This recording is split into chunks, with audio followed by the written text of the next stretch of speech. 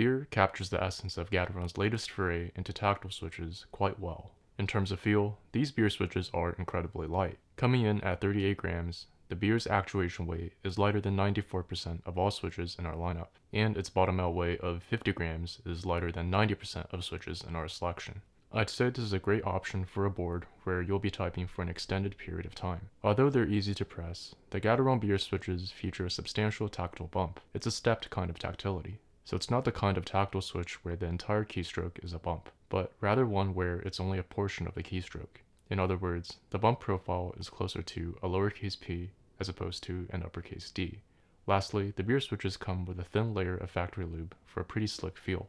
It's in terms of sound where the comparison between the beer switches and beer as a beverage really come into play. Due to its polycarbonate top and bottom housings, you can expect a higher pitched, almost chirpy sound signature. Something like the fizzy bubbles you get when you're enjoying a carbonated drink. Crisp and refreshing. Here's a quick sound test to demonstrate.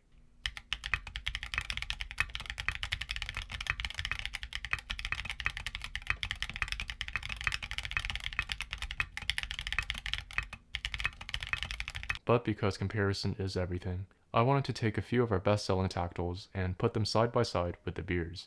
With our Try at Home program, you can try 10 switches side by side yourself at home. This way, you can find the best option for you. I'll drop a link in the description.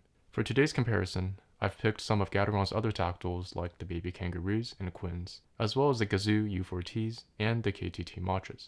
Let's compare the loudness from the softest to the loudest. Starting with the Matchas, these are the softest among the 5. Slightly louder are the beers and U4Ts, but the Quins and Baby Kangaroos are certainly the most resonant of the bunch. Now let's move on to the pitch comparison. The Quins and U4Ts are the deepest, the Matchas are the middle ground, and the Baby Kangaroos and beers are the highest pitched. In terms of bottom out force, the Matchas are by far the lightest at 45 grams, followed by the beers at 50 grams, U4Ts at 62 grams, and then Baby Kangaroos and Quins at 67 grams each.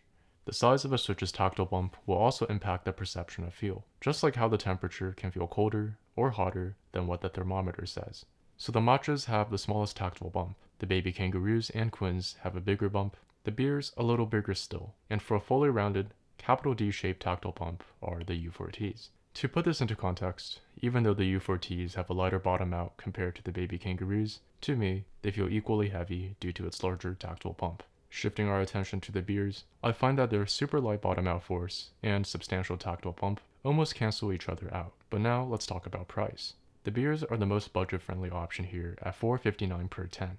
The Matchas come in at $4.88, Baby Kangaroos and Quins at $4.90, and U4Ts, the priciest of the bunch, at $6.50 per 10.